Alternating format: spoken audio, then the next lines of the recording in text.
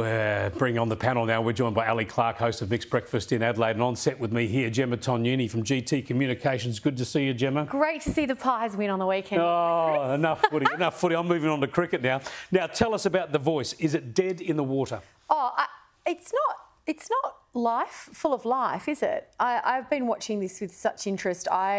You and I have had so many discussions about this, and I agree with you. I want to know what I'm voting for. And, you know, the Prime Minister is he has not done his best with this, I don't believe. For not at all. Somebody who has talked about it as nation building and something that is intrinsic to our culture as a nation and our growth as a nation, he hasn't matched that with the requisite action in terms of explaining how it works. Now, I'm going to put something to you, and I'd love your view, because you and I are both of the vintage... I'm going to ask the question. No, no, but I remember I was a journo when John Howard brought the GST to the table.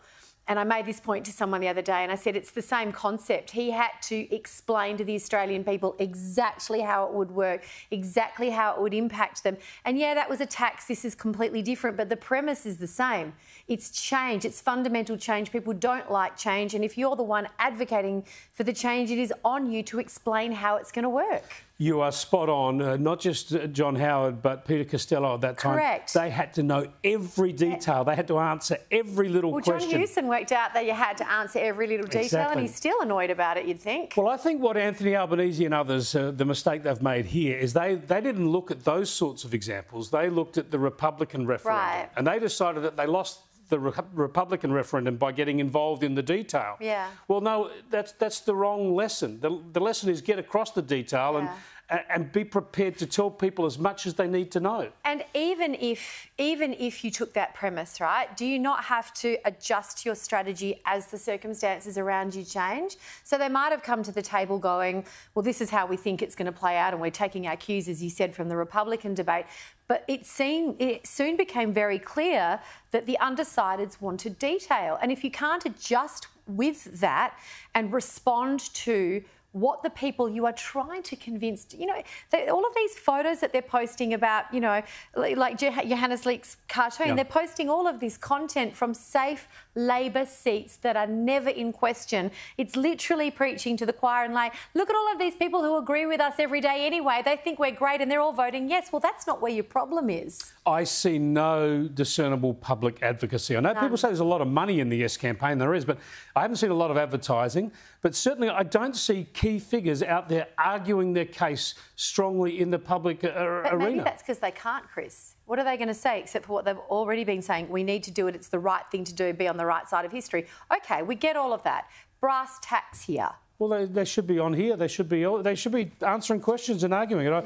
I think you're right. I think they're scared of it. They also think that they can just leave it to Indigenous advocates, as if this is not something that is for everyone. That's not even decided. It's like this, if I may say so, it's the arrogance of suggesting that, you know, all Indigenous people think the same. It's like saying all Italian people think the same, or all people from Victoria think the same. The Indigenous community is equally as divided, and they are allowed to have different views. Well, I don't know about equally, but the point is too, everybody gets a vote. This is not a change just for Indigenous people. It's about the whole country. Correct. Let's have a look at some more of what Anthony Albanese had to say today. The truth is that it is hard to win a referendum without bipartisan support, but that is a position that Peter Dutton has taken. He took before even the committee process had been established in the parliament that he said he wanted. The National Party didn't even bother to know what the question was before they said no. So that's just something that, of course, will have an impact. Yeah, it's tough. It's tough for Anthony Albanese, but that's why you should have perhaps worked harder to get bipartisan support or compromise beforehand. We've managed to plug in Ali Clark in Adelaide, just a bit late getting her plugged in. Good to talk to you, Ali. The Voice, these polls. The big question is whether it's too late now for the Yes case to win this, for Anthony Albanese to reinvigorate the campaign and get people on board. What's your sense? Yeah. They needed to go hard. They needed to go right from the start and be really clear and give us the detail that we've wanted. Now, I love figures and facts, but they can say lots of different things. It's just a shame we don't know the specifics and why these numbers have changed. But, yeah, I don't know. I think the horse is pretty much bolted and it's really hard to get back. Yeah, I've got to say, right at the start of the year, and I like the idea of a yes, as you know, and I've been wanting to work towards it, but when they took so long, the other factor that I thought would come into play, Ali, is that I knew this government was going to run into strife. We knew they were going to run into strife on cost of living because of interest rates and electricity prices and whatever. And now that's really starting to bite, which it should.